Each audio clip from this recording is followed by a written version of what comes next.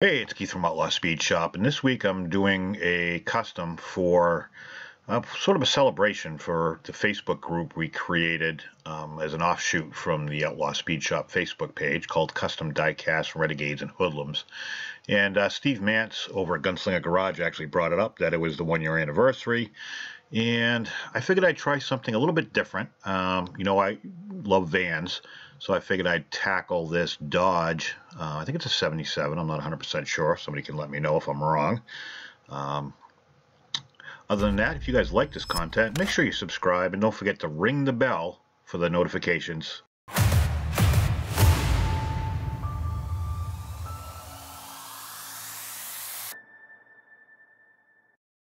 So I wanted to try something a little bit different, and little spoiler alert, it didn't work out.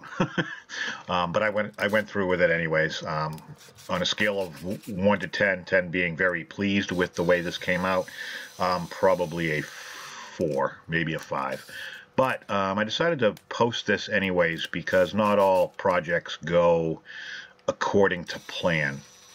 And a lot of times, what you envision in your head and what your hands are able to do, or it just doesn't always work out, or what you thought something was going to look like doesn't look as good as it does in your head.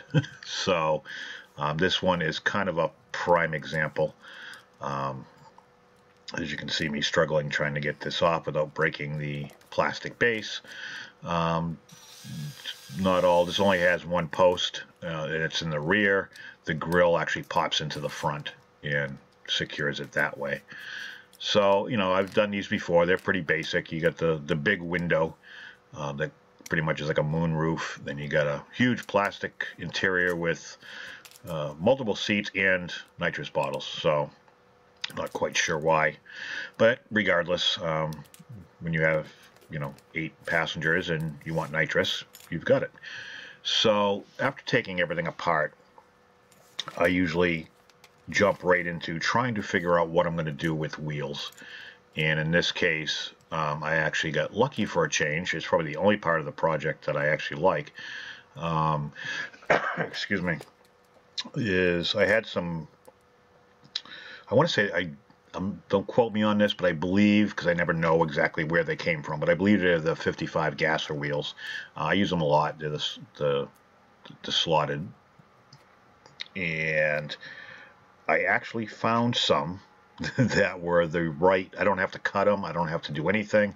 They fit. I don't have to hog out the wheel wells. I don't have to, narrow the chassis. I don't have to do anything. They actually worked really well. And that very rarely happens. So that was a pleasant surprise, and probably the only one in this project. But that's usually, if you go watch any of my videos, I always start with the stance in the wheels, because to me that, I usually don't have a freaking clue what I'm going to do.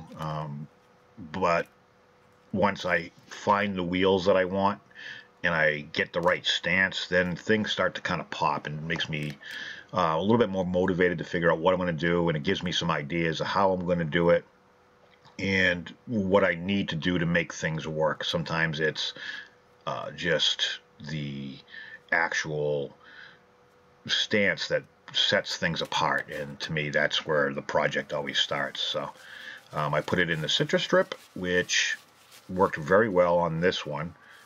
It doesn't always work. I've had some that, actually I'm doing one right now that it's been in there for quite a while, and I've had to do it 2 or 3 times just because of the way it's made. So, but after it comes out of the citrus strip, I'll usually run into the hot water, and then I'll take it down and use my wire brush attachment, which I have multiples. I have brass, I have regular steel. If you're going to do this at home, wear glasses, because the little shear, I don't know what the hell you want to call them, shards or whatever, they do fly off, and they will get in your clothes, and they'll get in your eyes, and they'll get in your face, and if you have a beard, it'll get in your beard. But more importantly, it definitely gets in your clothes, and they never come out. When you wash your clothes and then you put them back on, it's still there. So what I'm trying to do, as you can see, I did one side already. I'm trying to polish this And I wanted to go, if you guys remember the Super Van, the California Cruisin' was all chrome. So I wanted to kind of go with an all chrome look on this, which I knew was going to be subtle based on the fact that I wanted to put decals on this. And decals don't really show up on chrome unless it's got a lot of colors in them. Solid, big areas of color, which my logo does not have. So I kind of knew that going in it was going to be questionable. So, but I figured I'd go with it anyways and see what happened. Hence the reason I am giving it a 4 out of 10. But this metal polish cream from, I think it's Blue Magic or something like that, it works really well. You just got to go slow, take your time. I think I did this 3 times to make sure I got whatever I could get out and polish it to the best of my ability. I know I probably could have taken it a few steps further, but again, this was supposed to be a fun build, not a frustrating build like it did turn into. But the Dremel tool, metal polish, patience is your best friend.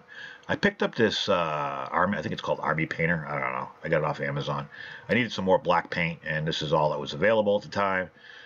And it actually works very, very well. I usually use Citadel Bad in Black, but for some reason they were out of stock, and it was like a week out, and I didn't have time to wait. And I wanted to do the only part that's really color on this was the front spoiler. So I left the base chrome, I left the body chrome. The only color I wanted was the chin spoiler in the front. So I decided to paint that black, and that's what I'm doing with this new black paint, which I do like very much. Now, nothing else, still use a Batten Black in the Citadel paints, but for a secondary option, this is very, very good.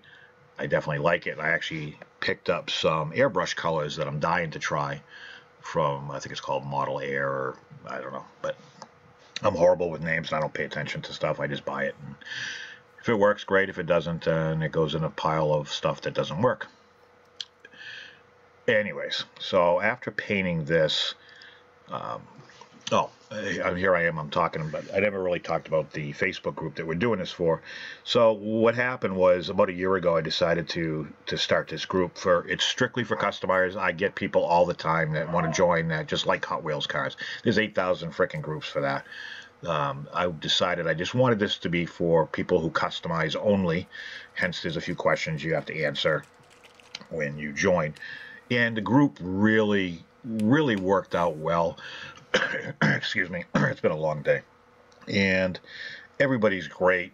There's so many great customizers on there that's showing what they built. And it's such a close-knit group of people. It feels good to have started. Granted, it's not my group. I just started it, and it belongs to everybody. But to be able to commemorate it with a 1-year anniversary was pretty fun. So that's why I'm doing this.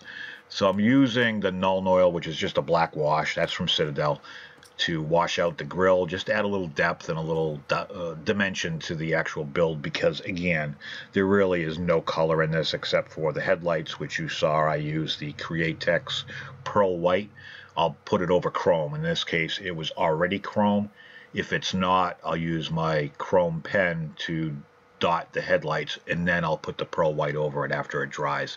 It kind of gives it a little bit of dimension and gives the pearl white some depth, and seems to be about as close as I personally can get to getting clear headlights, aside from using like glue or anything like that. If you guys got any tips on how to make headlights look more realistic, please comment down below.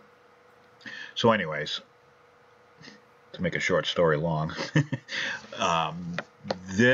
even though this didn't turn out the way I expected it to, part of the process of working on these things, is more just learning experience. This, to me, I kept it because it was a learning experience. I printed out a bunch of decals. I don't measure anything. If you guys know me, I don't measure anything. I just kind of print out a bunch of different sizes, and whatever works. So I applied some logos on the side, one on the back door. I'm going to end up doing one on the top window, which is, I got a blue tint to it, so that doesn't look very good either. I mean, it looks okay, but nothing really stands out. And I was looking for subtle, but this was entirely too subtle for me. But subtlety isn't always the best thing, but I went with it anyways. So I'm going to try to clear coat over it. The clear decals that I used, testers I believe, they look good, and they always look good on a painted surface, but when you put it over the bare metal, even though it's polished, it doesn't look good at all. You can kind of see the outline, and I put the clear on pretty heavy. I mix, to do one vehicle, I'll mix 4 parts clear, 1 part hardener, and it makes a decent amount. I could probably do a vehicle and a half with it, but I've had this set up here for almost a year now, and I do a car a week, so it goes a long way. I think actually the hardener I had to buy a separate one because I don't think I put the lid on tight enough and it got hard. So yeah, that's what she said. But anyways, so it was essentially a year's worth of stuff at least. And actually it's been going on a year now, and I still got a quarter left, so I'd say maybe a year and a half I could probably get out of this. So overall, the clear, even though I layered it on pretty thick, didn't really give me the effect I was looking for. So, but I did clear the top of the window as well, so which worked out really well. I was kind of thinking the plastic was going to melt, but it didn't. So this is pretty much what I have for pieces parts. Nothing fancy. The close-ups will show exactly what I'm talking about, and but anyways, I digress. So what I'm going to end up doing is I'm going to probably go a little bit more in depth on this and talk through my process probably a little bit more. I do some behind-the-scenes footages for the members-only section.